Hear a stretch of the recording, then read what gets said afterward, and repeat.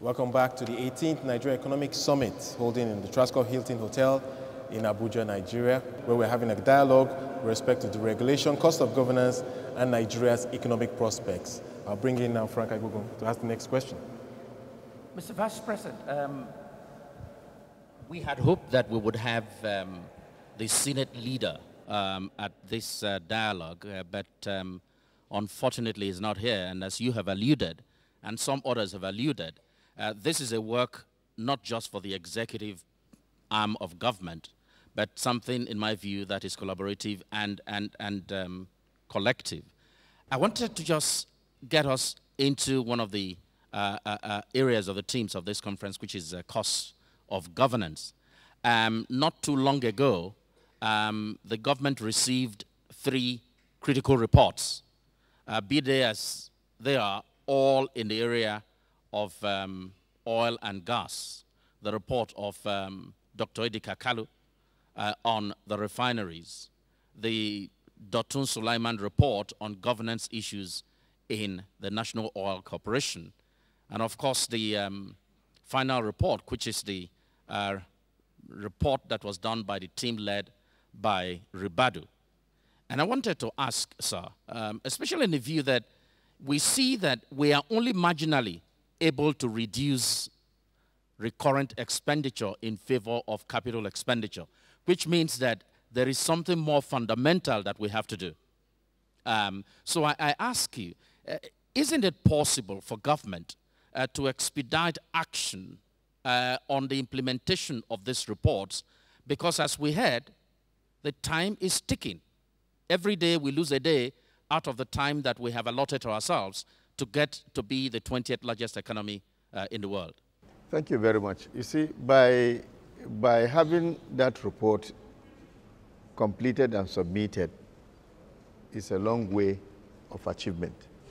And just like the coordinating minister has explained on the other reports to do with the investigations, you see, to go in details and be assured of happenstances in claims of corruption and what have you, one needs to be really checked in details. Like you need the forensic services of specialists.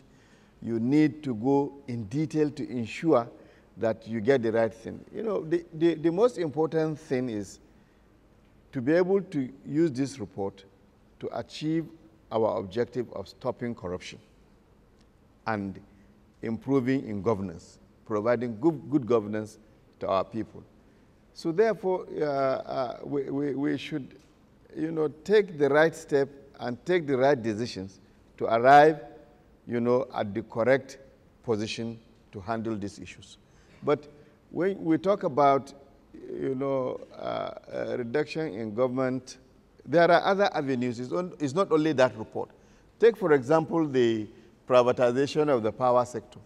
What that means is that from now on, all the expenditure that is needed to go into generation in this country will be provided by the private sector. All the resources that are needed to improve the integrity of our distribution system in the country, to expand and create new ones, is the responsibility of the private sector. So, which means that billions of dollars that are needed to be invested in that sector is now the responsibility of the private sector.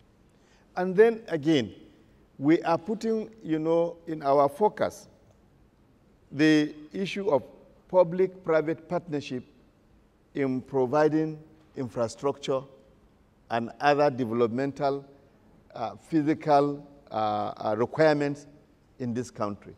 You take, for example, in Malaysia, Indonesia, where billions of dollars are spent, 70% of the infrastructural works are being developed under PPP, and it's the private sector, therefore, that is investing.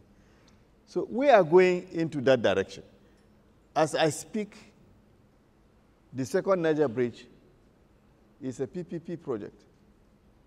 which is a major economic and important project in this country. And when I talk about the railway expansion, we have done the initial rehabilitation and taken steps on some few lines. But I can confirm to you here that there are private companies now that are looking through the public-private partnership to build fast train rail lines to connect Lagos and Abuja. And also, you see, like the ports, when I talk about the new deep sea ports, the private sector are coming in. So it's not only one, avenue. Yeah, but you see, what I was hoping, Mr. Vice President, is that the Idika-Kalu report, for instance, recommends the sale of or privatization of the refineries in 18 months. Currently, government is considering expending $1.6 billion to overhaul the refineries. That's a lot of money that government can use to do something else. So that's the question. So why don't we apply the answer to NEPA to the refineries and very speedily too? No, you said government is considering. Yes. So it's considering both options. So a decision is to be reached at finally. Government is considering the issue of privatizing or the issue of, taking it directly. It depends on the final decision. This is why I say experts are looking at this thing, looking at the pros and cons and, the advantages and disadvantages. And I can assure you, at the final analysis, we will take the right decision. With respect to the civil service and efficiency there, I think there's also expectations the Orasanyo report is all part of the reform program of this administration, where you have duplication of government agencies. Right. And this committee was set up by government to advise on how do we reduce these expenses. And we are in the right direction. The Orasanyo report have been submitted. These are things also that if you are to implement the whole of Orasanyo report, it's not going to be in 1 year. This is something that will take time. And, the important issue here is that certain positive action is being taken to address and reduce that duplication. First, so as not to mix things up, in terms of the cost of governance, I think the reports you're talking about identified areas where we can stem leakages and claw back resources for the government. As Mr. Vice President said, this is being looked at, and we must do the necessary. I think part of that is getting government out of business that it cannot handle. And we've set the pace. Mr. Vice President said it. If we can't handle it, let's admit as a government, there's nothing wrong with it. In saying we've not been capable of delivering power, therefore we privatize. We've not been capable of delivering other services, so we go that route. I strongly believe that that is one way to kill many birds with one stone and reduce the cost, and that's what we should be doing. The second part of this is on the cost of governance, is on the expenditure side. And we have to be clear on both. On the expenditure side, you mentioned that we've reduced marginally. I love that. When work is being done that is so difficult, it suddenly becomes marginal. We went from 77% in 2010 of recurrent costs, 10 percentage points down almost. Honourable Minister, you said it's difficult. What is the difficulty? No, hold on, I'm coming to it. Hold on, because there's still room to do more. Absolutely. The last time we were at 65% before I left government the last time. Came back, it's at 70-something. We've now, with the push of Mr. President, Mr. Vice President, we've gone from 77 to 68.8. And we're driving down. That is not marginal. Now, let me tell you, there's room to do more, but you must recognize one thing. You come to a point where even after we implement the Orasanyo, which I think once we have the white paper, we should, because there's certainly room to eliminate duplications and, tighten the spread of government, eliminate all these agencies, commissions, committees, some of them not really rendering any service. We are paying staff in certain agencies and companies and who are not rendering any service. But let me ask you one thing. These are human beings. The cost of personnel in the budget is 32%. Recurrent, it's huge. So when you get to a point when you're tackling the recurrent budget, when it means people, That's the bottom line. Let's just be frank about it. And, you know, it is the same public that says cost of governance. If you now say, okay, fine, let us now go. We had this hue and cry about the misquoting of Lamido's Sanusi. Yeah. And, you know, people almost went for his head. You have to understand that at the end of the day, when we talk about reducing cost of governance, we are ultimately talking about human beings. So it is the same government. Now, will you also come out and support that? People will say you're putting civil servants out. Each civil servant supports 5 or 6 people. You're in an economy where there's unemployment. You don't know what you're doing. So let us be frank with ourselves. Sometimes we talk in all these tones and contradictions, and we don't come out clearly. It has to be made clear that part of this cost of governance is that we've loaded people into the service. Right. And if we want to reduce cost of governance, we've got to do something about that. Who is ready to support that? It's definitely a delicate... That's the difficulty you're talking about. Challenge here. Well, thank you very much for that comprehensive feedback. Mr. Reynolds, do you have a point of view to share on this? Fantastic. Thank you very much. I just wanted to say something about the kind of political environment and the kind of the political smarts, if you like, of the reform program. And I very strongly agree what the coordinating minister, Minister of Finance, has said. If you're to change the role of government in some of these sectors, it's very difficult to do without public support. And if you're a person struggling to make 15,000 naira a month, I don't think it would be too unfair to say that most people in that position have at least half a cynical eye on the reforms of government. And I believe that, of course, it's necessary to make the large-scale reforms, to make the macroeconomic reforms, to reform big sectors like electricity. But there's the other side of the coin.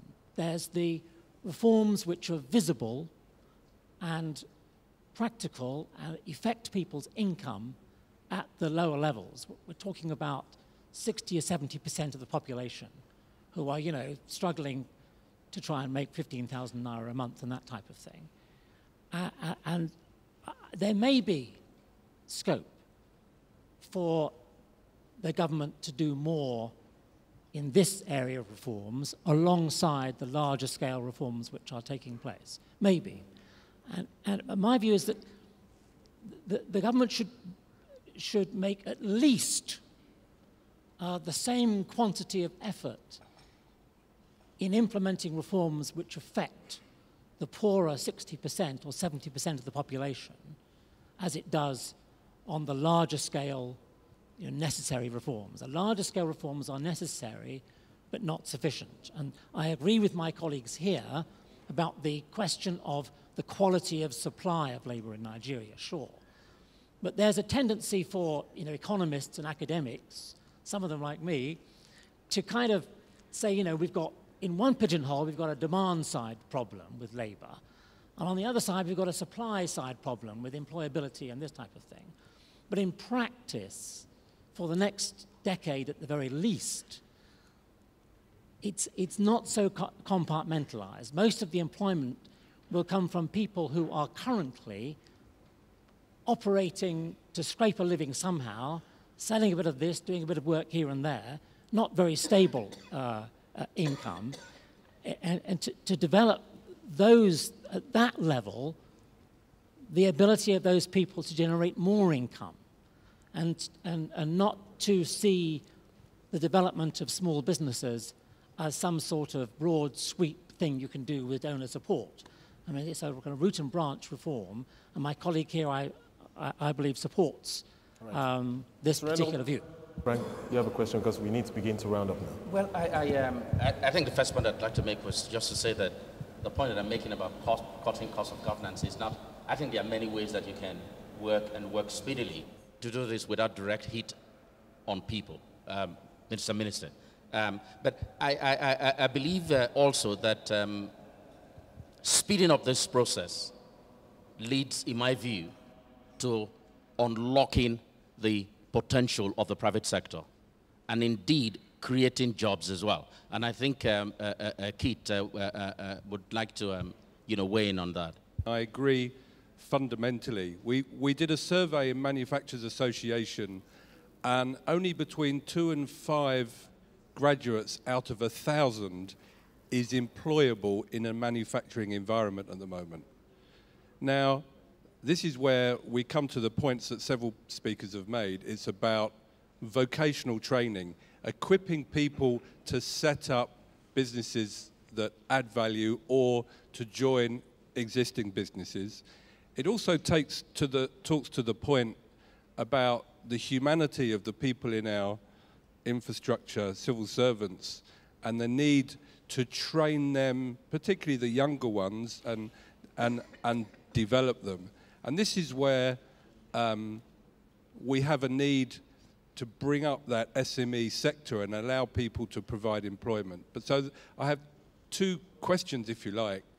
One is, does that not question the policy of building a university in every state? Should we not be revisiting the curricula and making them more relevant to Nigerians' needs now and fixing those, and then before we start building more bricks and mortar? And then secondly, when it comes to those people coming out, whether they're retrained from the civil service, we need to get the financing right, because still both the absolute interest rate and the availability of funding for these young people who have ideas that can generate value and income, at the moment, unless they've got a rich uncle, they're just not going to be able to kick off and start. The Minister has a comment on that point. I think Keith's comments excited me because I'll be very brief. I agree, but I want to say, look, we're talking around the subject. If we're to change the skills set of the human, I really love what our colleague here had to say, and our 2 colleagues at the end. We must have industry working with the education. That's what happens in other countries. We have so many vocational centers. That's not the point. If you go around the country, everybody is building a vocational training center. That's part of the, cutting the cost of governance. But what are we vocationally training for? Industry must get together with the education, with government, in order to determine this is where manufacturing is going, this is where this is going, and therefore this is what we need you to train for. Basic skills plus these technical skills. So we need to change the paradigm completely, in my view. Second, the second point I wanted to make is that government is actually trying to do some exciting things in this area. Quite apart from the longer term things of trying to diversify. And I want to mention the housing sector, where the president held a 1-day retreat. We've not mentioned it. Housing and construction is one of the sectors known all over the world to be very job creating. And the president is opening up. We're trying to build a new mortgage refinance facility with a liquidity facility, really kick off mortgages in the country and bring them to affordable interest rates, support the sector, deal with the issue of land titling that was talked about, and foreclosure.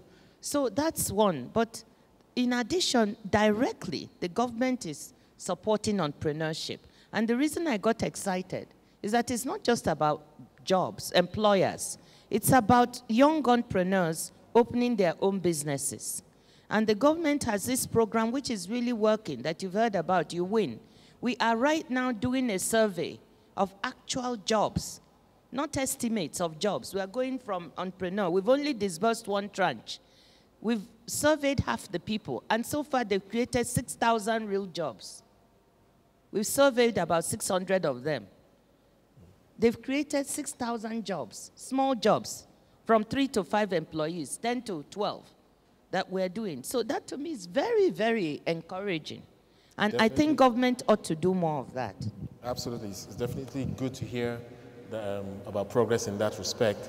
But I want to come back to you, Mr. Vice President, with respect to Nigeria's agrics policy. How do we feed the nation going forward? Clearly, it's a key part of the transformation agenda of the current administration.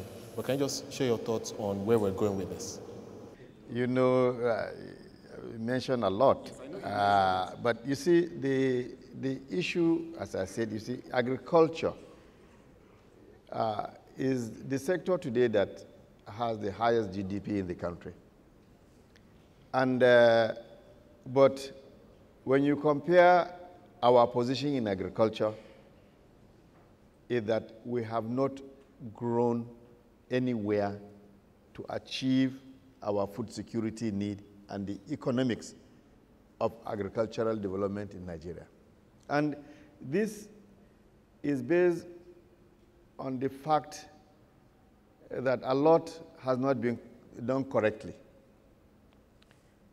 Number one, if you look at our previous direction, was that we look at agriculture as a program. And for the last 30 to 40 years, this is the direction we have been going. And after 30 or 40 years, we have not achieved growth. Taking the example of production per hectare, we expect that if you have a program that is to support in improving agricultural production, you will grow in 30 years from where you are to somewhere better.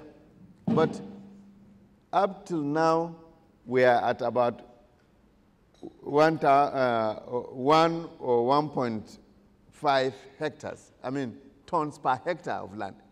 While in our neighboring countries, even in Benin Republic here, farmers are producing 8 tons per hectare. And we can go above that. It is possible to grow up to 10 to 15 tons per hectare of land. So why is that happening? And with the coming in of our new Minister of Agriculture, a program has been developed where now we are stopping at looking at agriculture as a program, but looking at agriculture as a business. And you look at agriculture as a business, now we have to look at all the value chain. And I said, in this direction, there are a lot that has been put in place. The country has been put into addressing different sectors. You talk about cotton, you talk about all the cash crops, cocoa, palm oil, palm kernel, you talk about food crops, etc.